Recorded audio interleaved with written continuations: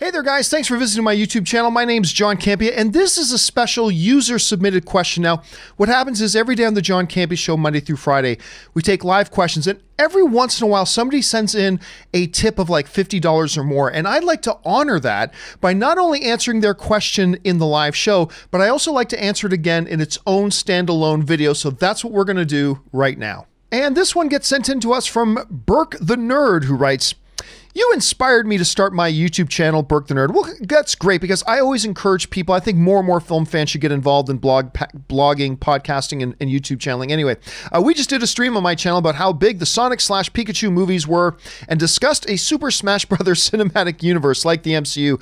I do not think that would work, but whatever. Are cinematic universes the key to constant success? All right, thanks a lot for writing that in, man. And that has been, I gotta say, one of the biggest myths in all of film fandom with the success of the MCU is this notion started going around that, oh, shared cinematic universes, that's the key. That's the magic formula. That's the magic button you press to have guaranteed consistent success with your movies and your movie franchise. And my response to that is, that's simply not what history has taught us, and that's simply not what we have seen as far as any sort of proof. I mean, look at it this way. We've got the MCU, big successful shared cinematic universe, absolutely. But what other examples have there been? Next to none. I mean, the DCEU, we can debate the DCEU, and certainly the movies of the DCEU, which I've enjoyed, other than Birds of Prey, but I've enjoyed the movies of the DCEU, and to some degree they've had some financial success, but nowhere near the success that a lot of people, including the most hardcore of DCU fans, kind of expected or thought that they would or could have. So there's that.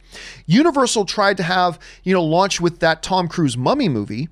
They tried to launch a shared cinematic universe, and that, well, to be kind of fell flat on its face. I mean, Star Wars has never been a shared cinematic universe kind of franchise until Rogue One. Once Rogue One came out, then it sort of became a shared cinematic universe, and then, of course, Solo, and now Mandalorian, and things like that. But really, for the most part, it's just been a linear franchise in many ways, shapes, or form. Quite frankly, outside of the MCU, you're going to find very few examples of shared cinematic universe stuff that translates to success.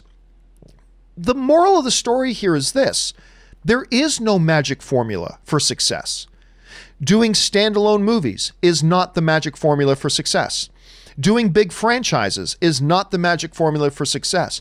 Doing shared cinematic universe does not guarantee, as we've seen, does not guarantee success. Any more than any genre is guaranteed to succeed. That people thought, any comic book movie will be a big hit. Well, Hellboy, the new one, would like to have a word with you.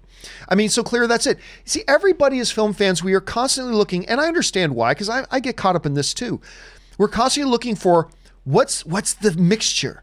What's the right formula? What's the recipe to guarantee success? And there is none.